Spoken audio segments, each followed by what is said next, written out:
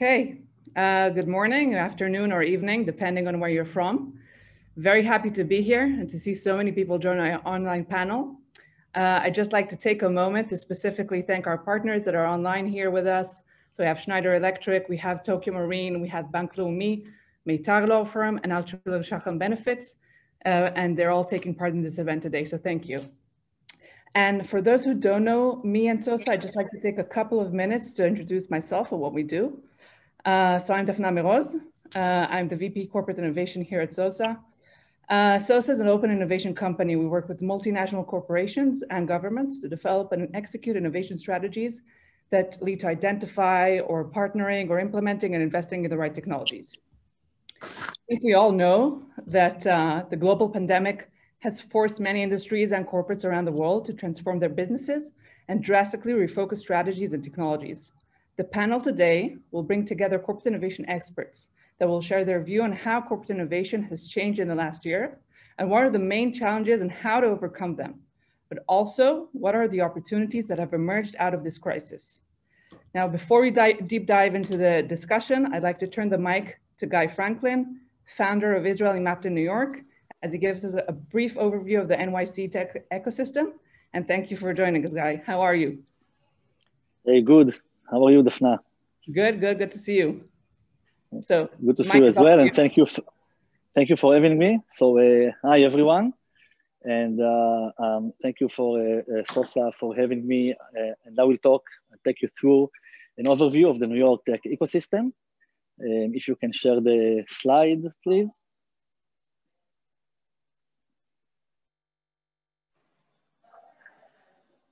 Okay, next slide, please. Next slide. Okay, so I'll take you today very briefly. I have like 8 to 10 minutes through an overview of the New York tech ecosystem. So the New York tech ecosystem it includes 9,000 startups, and the growth started in 2012 mainly when Mayor Mike Bloomberg was the mayor of New York City, and he gave a real boost to the New York tech ecosystem. Since then, until now, more and more startups all over the world are coming to New York, as New York was chosen for 2 years in a row as the #1 financial center in the world. And that's why companies are deciding to relocate to New York in recent years, even not to the Valley. And in the previous years, they came to the Valley. Now they are coming to New York because of the ecosystem. As you can see, 47 out of the Fortune 500 companies are based in New York. There are 70 angel network investors in New York City, with the largest one is the New York Angels, with over 120 angel investors in that group. There are 400 VCs, and more, I would say, VCs are established every year. I relocated from Israel to New York 8 years ago, and every year I see so many VCs, so many new family offices, so many angel investors that are start investing, and the ecosystem in New York is growing every year. Next slide. So the three sectors that are the strongest one now in recent, until the pandemic and even now, even more, is the first one is AI, big data, and the analytics.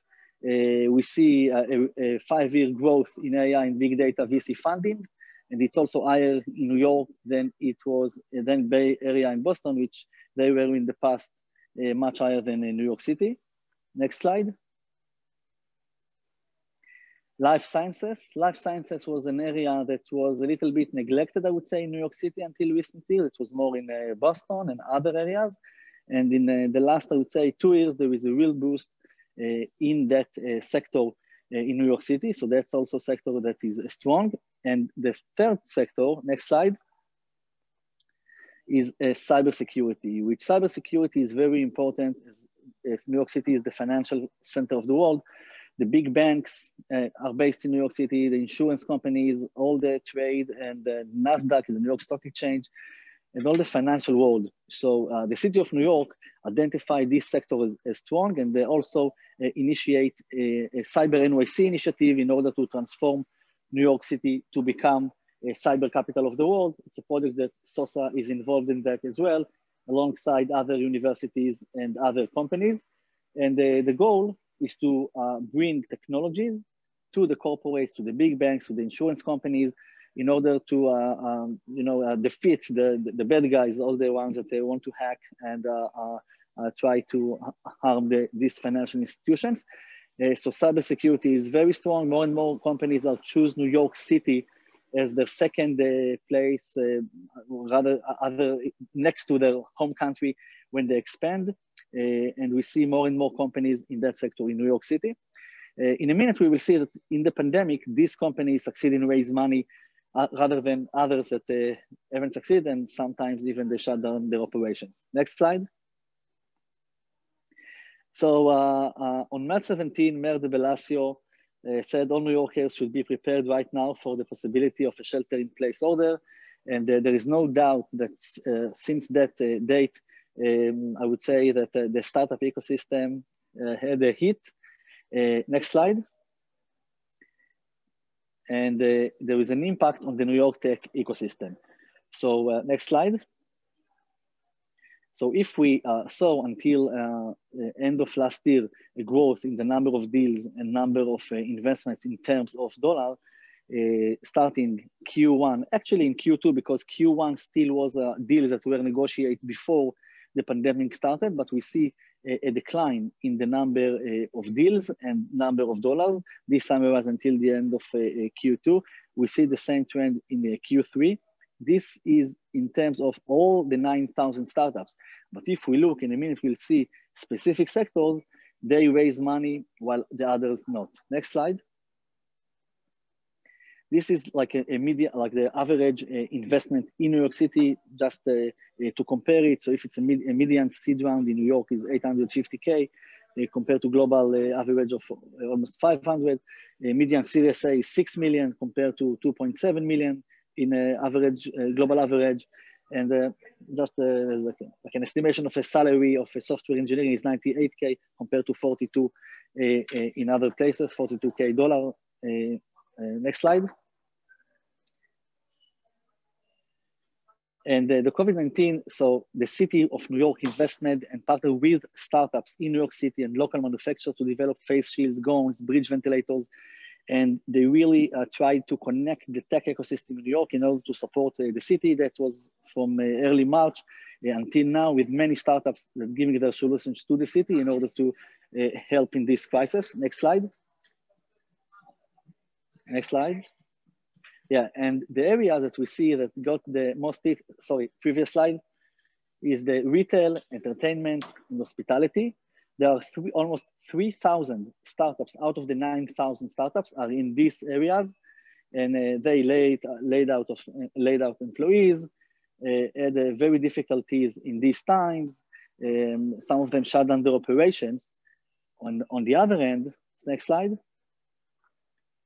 we see an increase in terms of investments and business in cybersecurity. One example is Axonios. It's an Israeli startup in New York that raised additional $58 million during the pandemic. Semperis, another startup in New York in cybersecurity, raised $40 million. And there are so many examples since then of cybersecurity startups that raised very large rounds from March until today.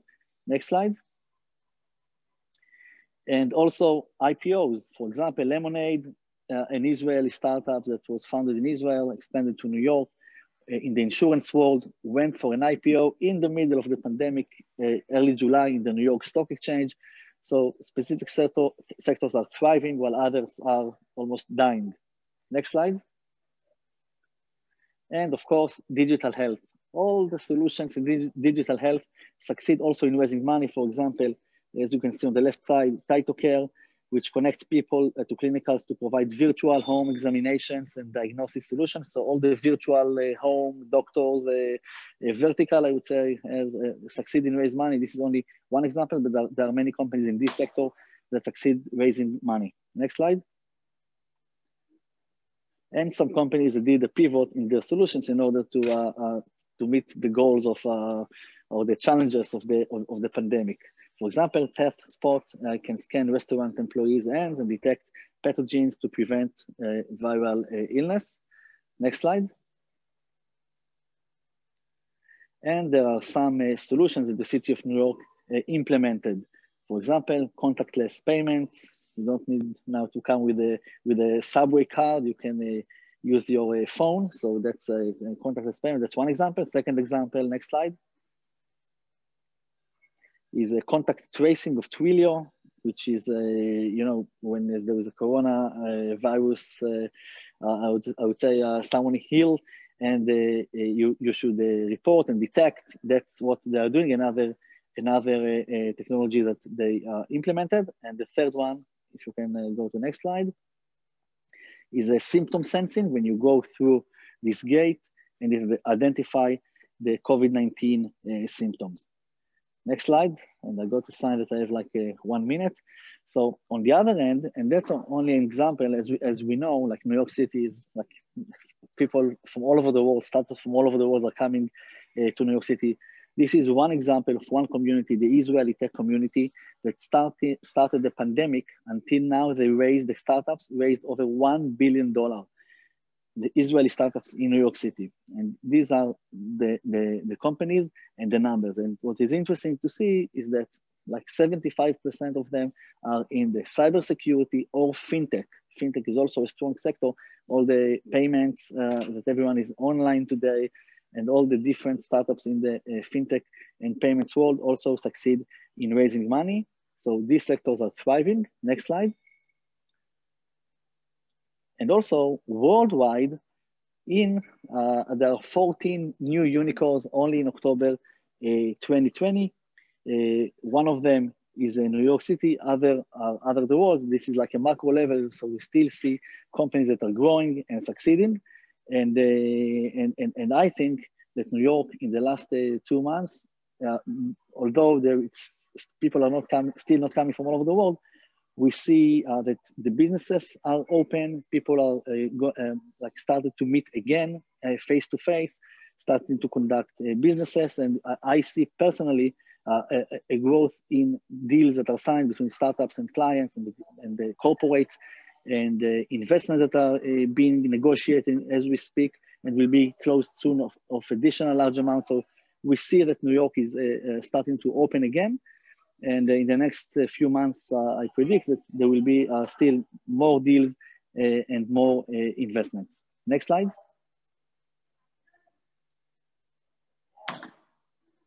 Okay, and that's the last slide. Of course, the benefits, if we look for the macro level of companies are coming to New York, there is a diverse talent pool. It's a source of capital. That's the number one, I would say. And the second one is clients. So clients and investors, that's the two most important reasons companies are relocating to New York. And also it's a global center of finance, commerce, innovation, and global community of tech entrepreneurs and startups. Thank you. Next slide. At the end. Yes, so thank you everyone. It was exactly 10 minutes. If you have any more questions, of course, you are welcome to reach out to me. Thank you. And without further ado, I will hand the virtual mic to Tomer Shani, managing partner of Meitar, New York law firm. Tomer. Thanks, Guy. Hi, everyone. Good morning, good afternoon, good evening, wherever you guys are. It's a great pleasure to be here. As Guy mentioned, I am Tomer. I am the managing director of Meitar, New York. Meitar, New York is an offshoot of Meitar law firm, Israel's largest tech law firm, Israel's leading tech law firm. We are here in New York to support the Israeli tech ecosystem. We support many Israeli startups operating out of the system, as well as investors and corporate bodies that are interested in Israeli innovation. Today we have a panel of 3 amazing speakers. Guys, may I please ask that you join the panel, that you open your cameras? Thank you. So rather than me trying to do a poor job at introducing 3 excellent speakers, as I mentioned before, I would be happy to hand it over to each one of them. Shilpa, do you want to say a couple of words about yourself? Sure. Hi, my name is Shilpa Strong, and it's a great pleasure to be here today. I'm the Chief Innovation Officer for Tokio Marine HCC, a specialty insurance arm of the Tokio Marine Group. In my role, I lead innovation strategy and investments. I've been with the insurance industry for almost 25 years. I started on the underwriting side, but spent the bulk of my career in strategy, strategic planning, finance, and business transformation. Prior to Tokio Marine, I was with AIG for 12 years. And prior to that, insurance startup. And I've also worked for reinsurers such as Swiss Re and Munich Re. Thanks, Shilpa. Amazing. Russell? Sure. So I'm Russ Barrett. I'm the CIO for Bank Leumi USA. So for the US activities of the bank. I joined the bank towards the end of February of this year. So about 3 weeks before that quarantine that was referenced in Guy's presentation. So a very interesting time to become a CIO at a bank.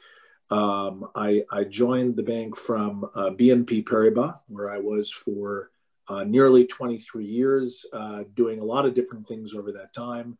I was the CIO and then subsequently the Chief Operating Officer for the corporate bank in the Americas, a number of other operational and client roles. And then before joining the bank, I was responsible for all of the change and transformation of BNP Paribas in the Americas, including Bank of the West, where I led an internal strategy practice, all of the project implementations, our artificial intelligence lab, and so on and so on. So it's great to be with you all.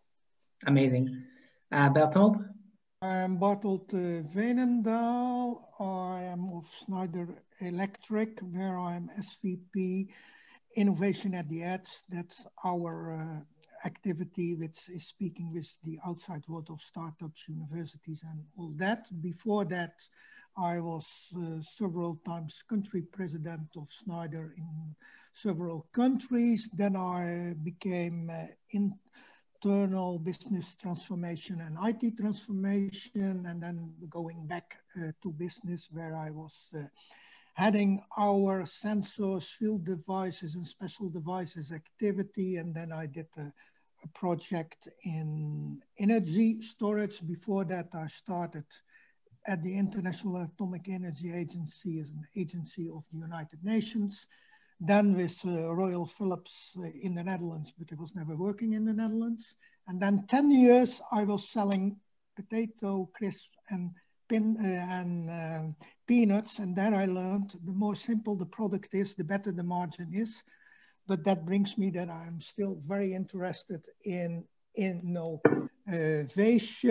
I like people who see a problem as an opportunity, and I dislike people who see not a problem as an opportunity. And last but not least, if I have to have a motto, it is andron metron. That's to say the human being is the measurement of all, because in the end, it boils always down to us as human beings that we need to make it happen. And very honored to be part of this panel.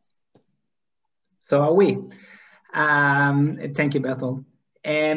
So as Guy mentioned, these are testing times for the global economy. And while the real economy is struggling or even clawing for breath these days, as Guy mentioned before, the situation within the tech community is a bit more complicated. I mean, some companies have definitely been struggling. Some have had to re-envision themselves and even pivot and stop doing what they used to do and start doing new things. But at the very same times, others have actually benefited from this health crisis that is still ranging and has manifested into so many other forms of crisis, and times remain very uncertain. We do know that COVID is here to stay for the foreseeable future. We hope that this foreseeable future will not be too long. I mean, like today is actually an exciting day because the first Western country is beginning the process of deploying massive COVID shots, which is great news. But I believe the general assumption under which everyone is operating is that COVID is here to stay at least for a while. And for that reason, we are here today to discuss the state of corporate innovation and provide a kind of like a startup guide for startups that have to continue working with corporations under those very testing circumstances. So I would like to start with a general question to the panelists, and that is how COVID-19 has changed the way your specific company is partnering with external technologies, and has there been any shift in the focused areas and the kind of companies that you partner with? I mean, Shilpa, if you can get started, that would be amazing. Sure, thanks. So 2020 has been an interesting year, as you just mentioned. COVID is here to stay, and that crisis has brought a lot of uncertainty, though do we see a light at the end of this tunnel, right? With the vaccines being rolled out. The insurance business that I belong to is a risk mitigation business, and it plays a big role in the safety of the society, helps protect wealth, reduce fear, uncertainty, stimulates growth. COVID has supercharged the digital transformation. It has accelerated the pace related to customer expectations and digital adoption. We at Tokio Marine HCC had already started on that journey ahead of COVID. We have a multi-pronged strategy, and it includes partnering with external technologies where it makes sense to us in terms of either complementing or enhancing our existing landscape. The type of companies that interest us are the ones that are offering solutions that enable us to be faster, quicker, and more efficient with our customers to keep up with their expectations and other stakeholders. We like those kind of technologies, solutions, and companies. We are not looking for enterprise-wide solutions that take years to deploy. Because of COVID, we have not changed our focus in relation to the type of companies we partner with. We had already made our assessment. We were already on a journey. We had prioritized our digital strategy and needs because our strategy is pretty modular. We like to plug and play different components in our existing infrastructure. So we're constantly scanning the InsurTech landscape and other solutions for nimble solutions. We do a quick build and buy versus assessment and look for technologies that can easily be assimilated into our framework. So what has only probably changed is the pace at which we are moving forward. So picking up on that, Shilpa, before we turn to other speakers, would it be fair to say that the human attention, the personal attention to innovation has changed during COVID times? Perhaps on the one hand, there was less focus on innovation because companies, and obviously Tokio Marine could be an exception to that, but we're in a kind of like a survival mode rather than innovative mode, or on the other hand, the need to look for new solutions was actually stronger during that time. Right. A couple of things. So people have been on the innovation journey, some doing a real work and some just kind of tagging along over the last 5 to 7 years.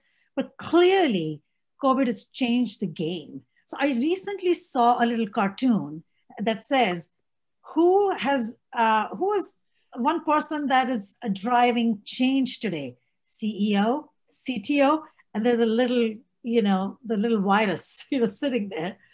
And you tick mark the virus. No, but I do need to be fair in terms of there have been companies that have really stepped on the gas over the last couple of years. But I'm telling you, this innovation has really picked up, and people are paying a lot of attention because suddenly, overnight, you had to work remote, and people who were not prepared were scrambling. So. Got it. Before I turn to Russ, I would like to invite our participants.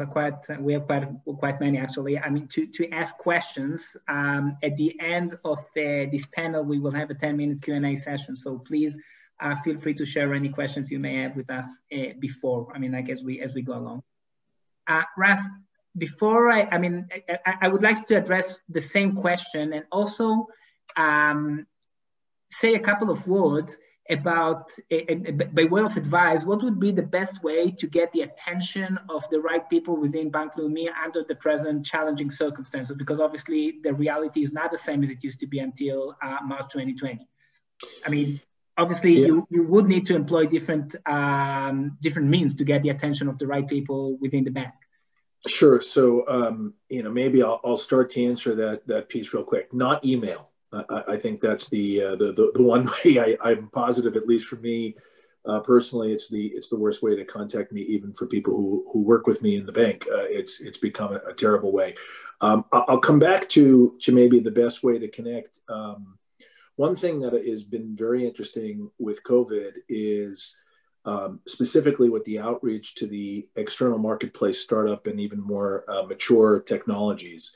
Two things have emerged. Number one, it has become very difficult in a COVID environment for us to adapt the way we network and the way that we socialize and meet people and engage and just have more happenstance interactions. So it is certainly not advantageous, I think, for startups and for emerging technologies because the introduction and the natural flow of networking is been disrupted.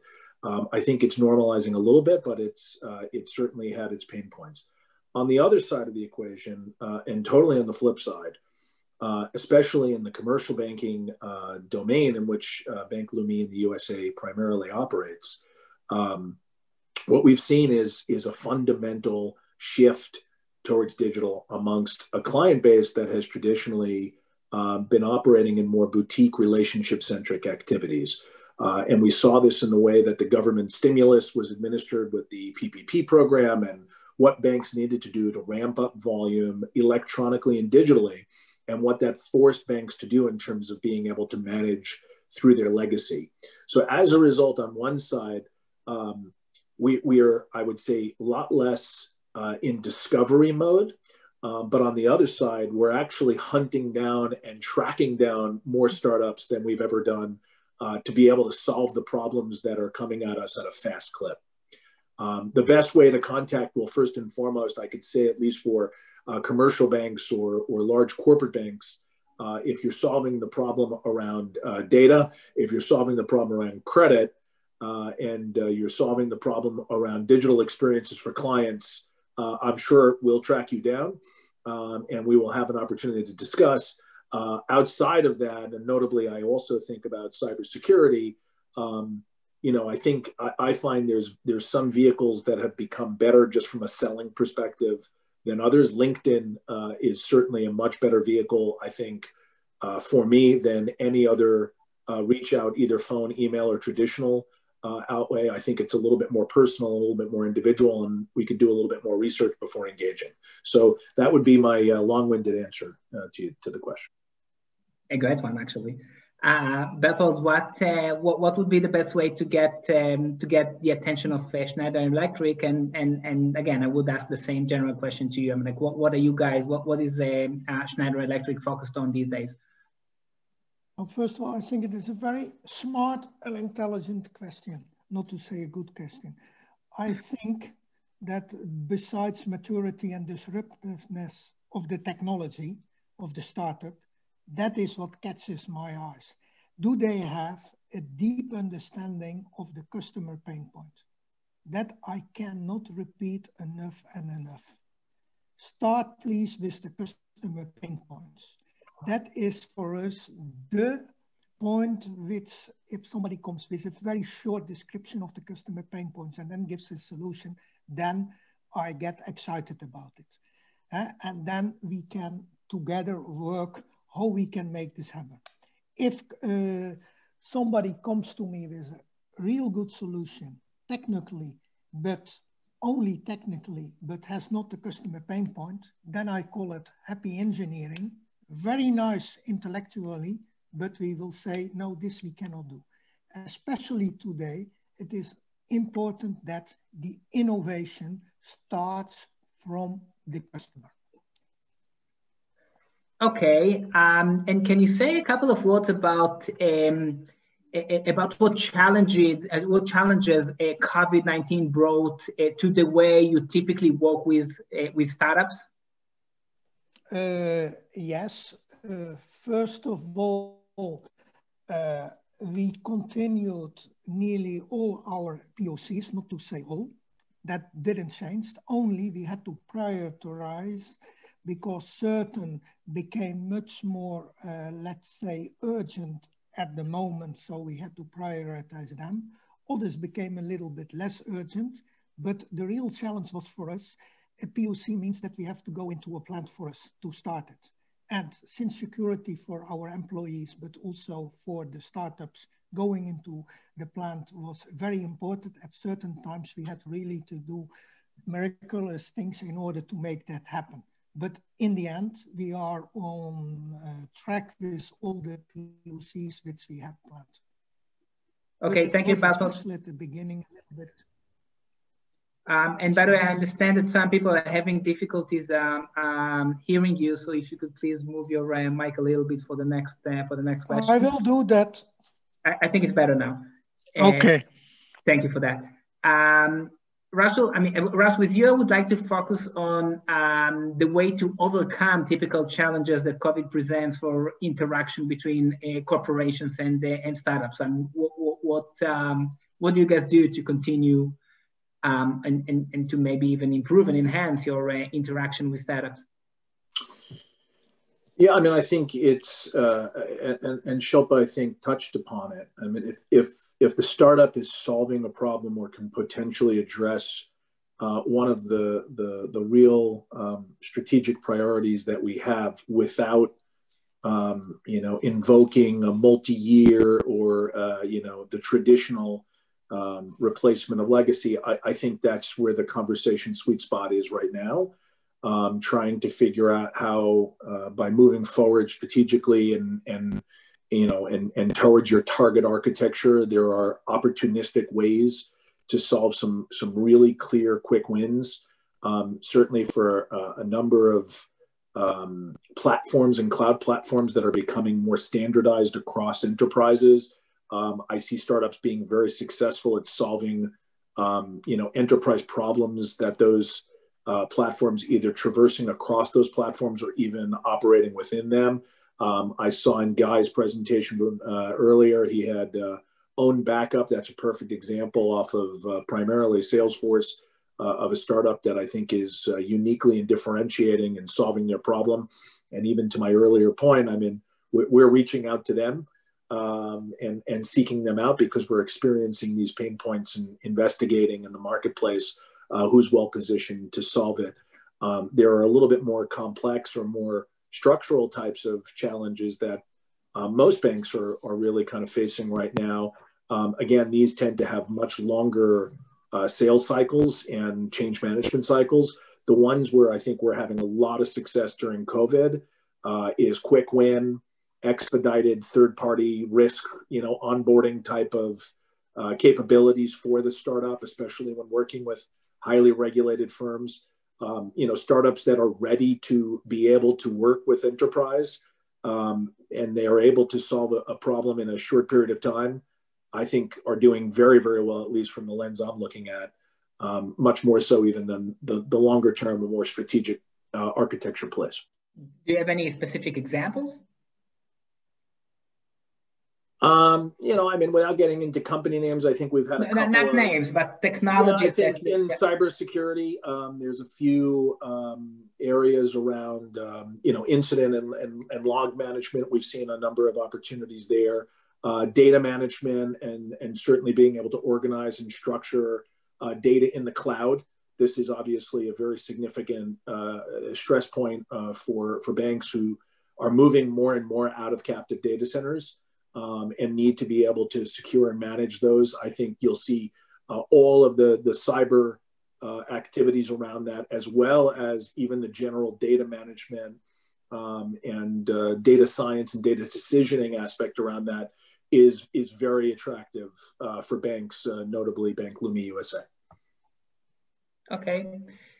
Shilpa, any specific examples for problems that you have been able to solve or that you're on the way to resolving during COVID time through interaction with startups that started during COVID time?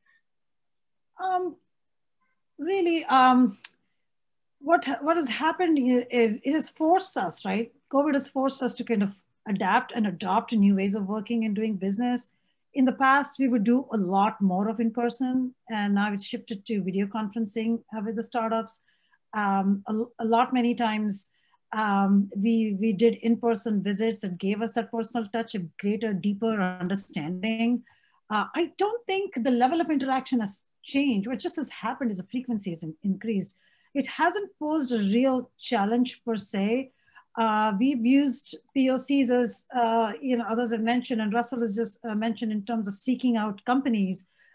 We do that. There are different entry points, to an organization, but we do actively look out, as we've done. We know exactly where there are gaps in our solutioning, and we do seek out startups. It's just that we've done it more on video conferencing. We have actually done a full POC prototyping during COVID times, and it has worked very well, all remote. So we've overcome the challenges. I haven't found it particularly cumbersome at all in trying to move forward during this time. So I was going to ask, I mean, in the past, we used to say that the face-to-face meeting is the key for a successful interaction with a corporate body, with a corporation. You mentioned that the need to go online didn't really change that much. But do you really not find the interaction online, the interaction through Zoom or other media forms, any different from a good opportunity to meet face to face, to shake hands, to look at each other's eyes? I mean, like to try and read the room better. Do you really think that the results and the interactions are exactly the same? Well, let me just take a little step back, right? There's something to be said about face-to-face, like you just said. You're never going to fully replace the need for face-to-face and the personal connection that's created. However, there are, nothing has come to a grinding halt. Video conferencing has worked very well. This is all coming from a person who's to be on planes 70 to 80 times a year, right? In all my various roles, I used to live on the plane.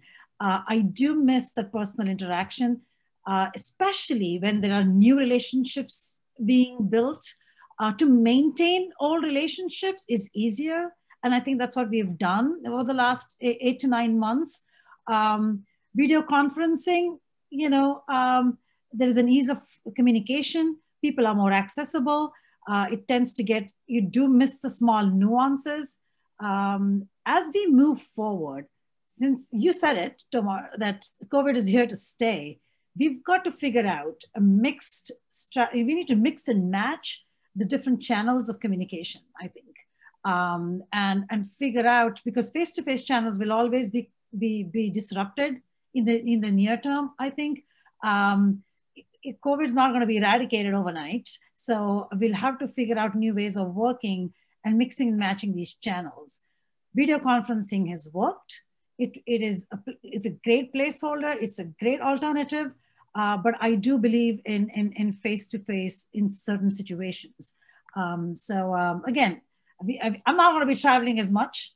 I'm going to be traveling when necessary, my personal experience. I'm going to be using more video conferencing. But when it comes to building new relationships, I am going to show up at people's doorstep, to talk and shake hands and have a cup of coffee, have dinner, and that's not going to go away.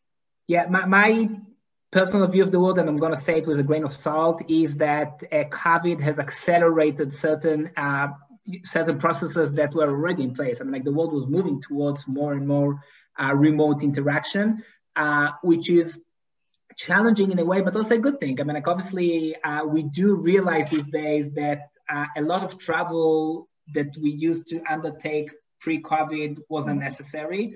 This is definitely not bad for the environment and for other purposes. I mean, I believe that once we start forgetting about COVID, whenever that happens, we will be traveling a bit less, we will be interacting a bit more remotely.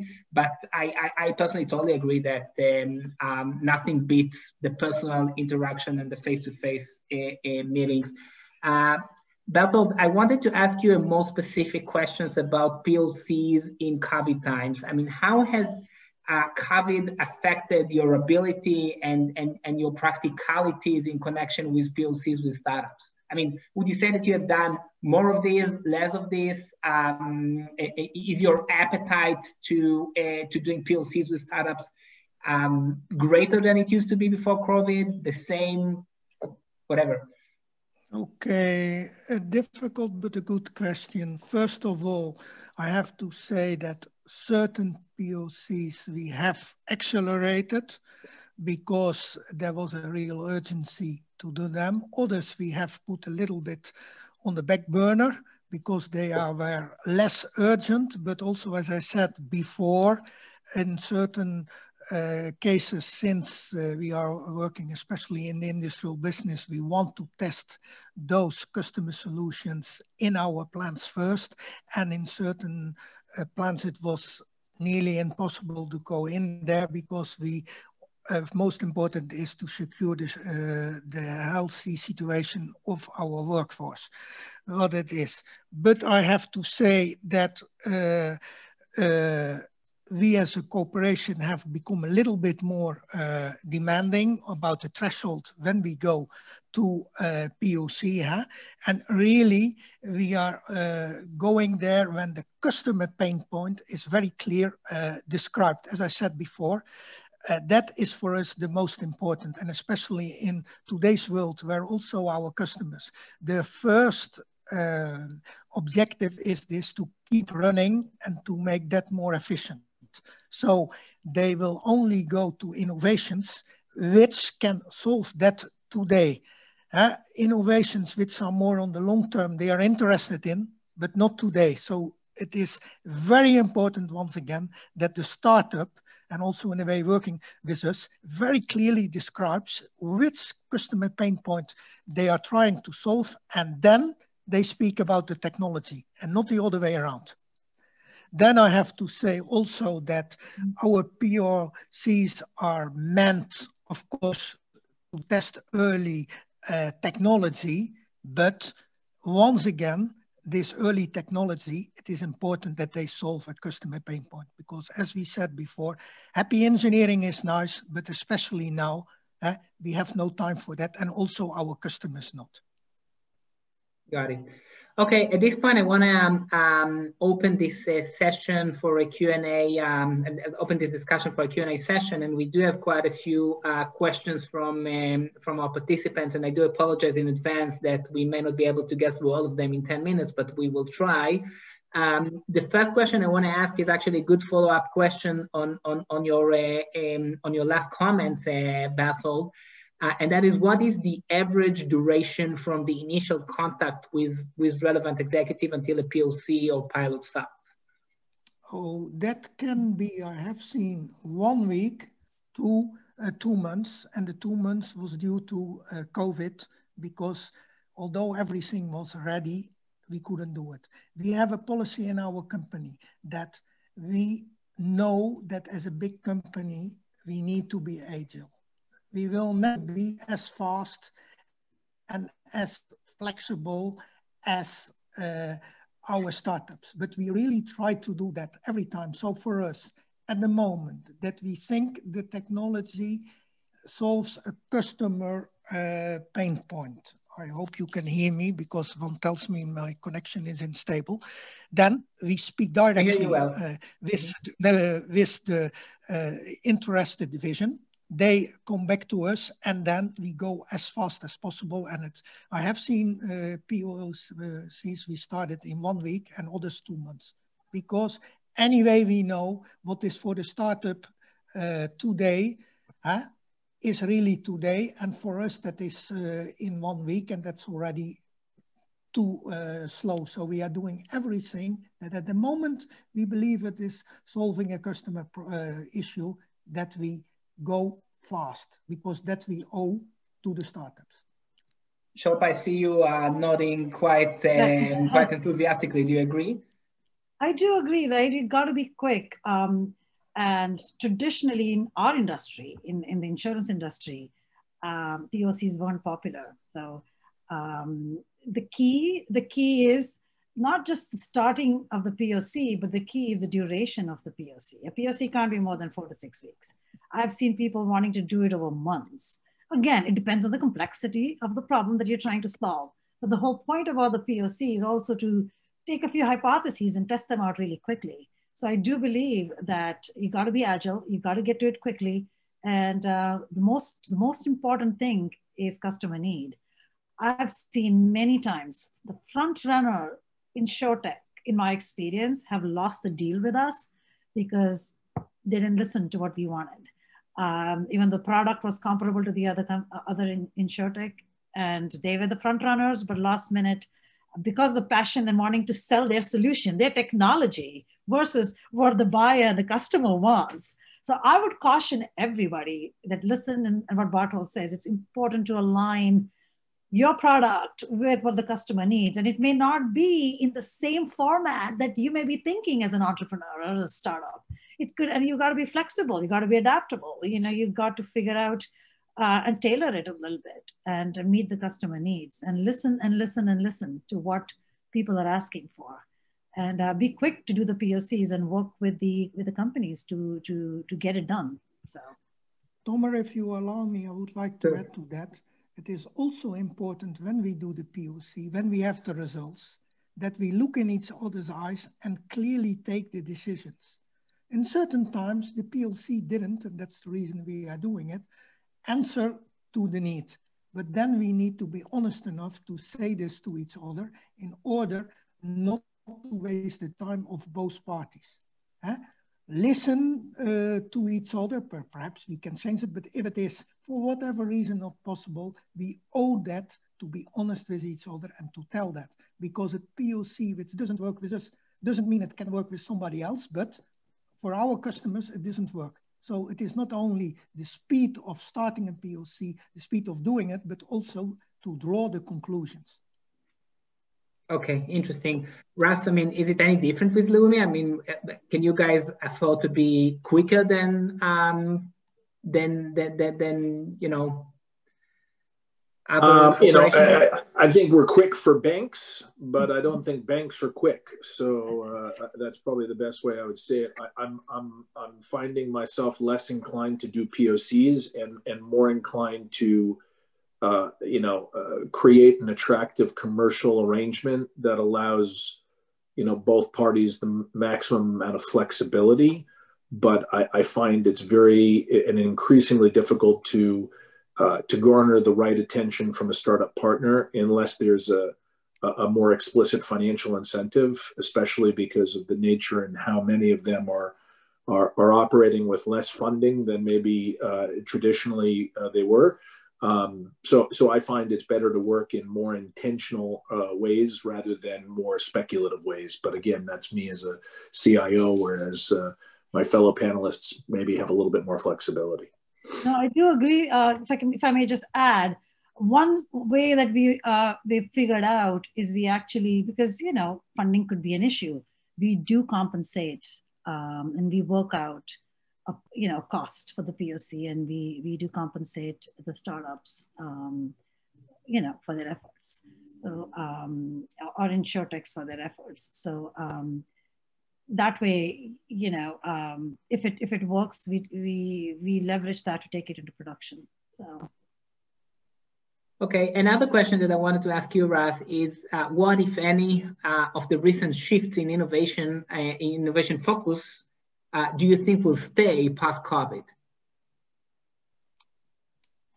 Two, I think will definitely stay. One, people will work outside of your headquarters and office more than they were. I don't think that will. I don't think it will stay the way it is, or as extreme as the way it is. I think there will be a need for people to be face to face, and I guess I'm very old school in that regard. I would like to see my colleagues and my partners face to face. I do, however, think that the recipe for remote working will change sustainably. And I also think the shift for clients and customers of a banking institution and their willingness to do more complex transactions digitally will also be a permanent shift. And while I think relationships matter more than ever in banking and many other sectors, I believe that the digital experiences that clients will expect, there's no turning back, because there were things done during this period that were just too easy, too flexible and too powerful for people to ever go back. Okay, Shilpa, do you agree? Or do you have any other insights? Oh, no, I totally agree. It's very similar. Insurance is such a people's and relationship-based business, but we survived, and it's going to be a mixed model. It'll also depend on the job type and the level of the organization, how much of a remote versus in-person will happen. But clearly, it won't be as extreme, like Russell says, as it is right now, or it used to be in the past. So we're going to move towards a very balanced way of doing business going forward. Got it. Okay, we have time for one final question that I actually want to ask each one of you, and this is a point we did touch upon before, but this is a kind of like a more direct question that I do want to raise, and that is, what is the